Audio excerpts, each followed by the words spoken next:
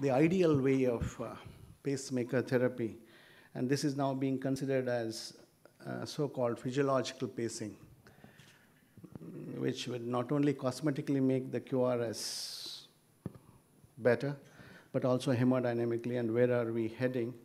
This is just a prelude to what is coming up from Parikshit and Santosh within few minutes from now. We really do not know what is the ideal cardiac pacing strategy, which would optimize the hemodynamic response. It has been elusive.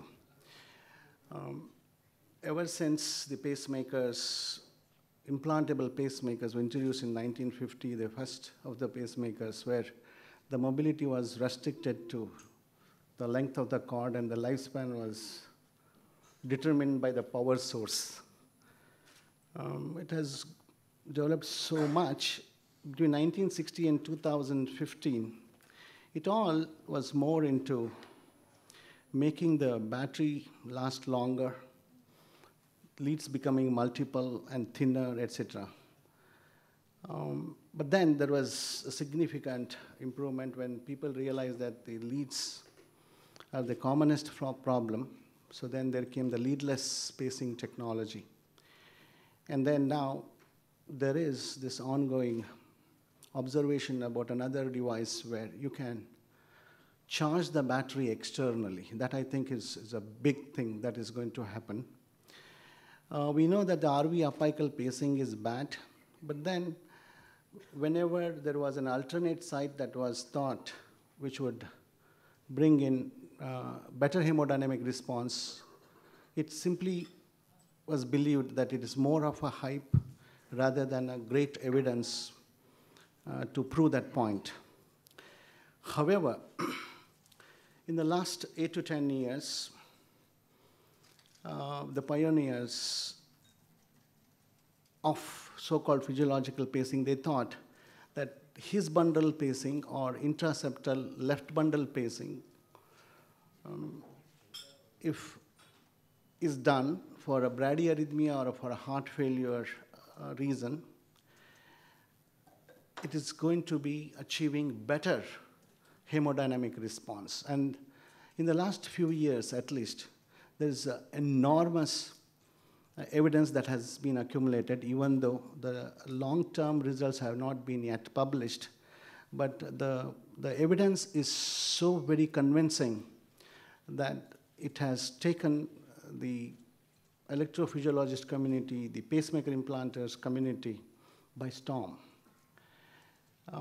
I do not think anybody who is doing more than, say, 1 or 2 pacemakers in a month or so is not doing or not thinking about doing this kind of a physiological pacing. So I think, I don't remember really when the electrophysiology community was so very keen in doing the pacemakers.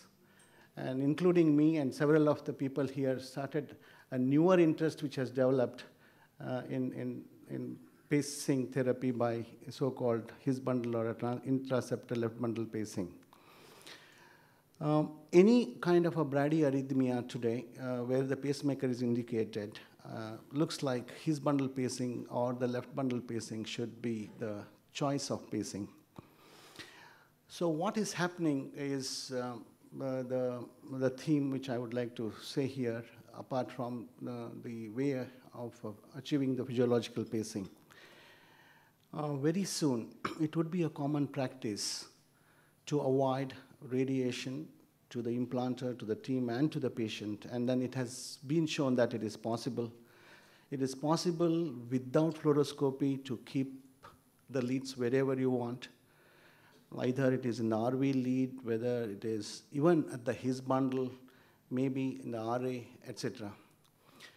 We also have this technology which would aid in providing the better care to the patients with these kind of pacemakers. For example, remote monitoring of the devices. This is one of the examples which we encountered. The leads, for example, typically at the his bundle, it's more predisposed to having some problems as compared to the RV apical pacing. So it's a concern, how do we monitor them?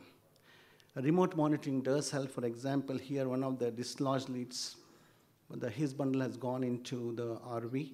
Patient is luckily not very symptomatic.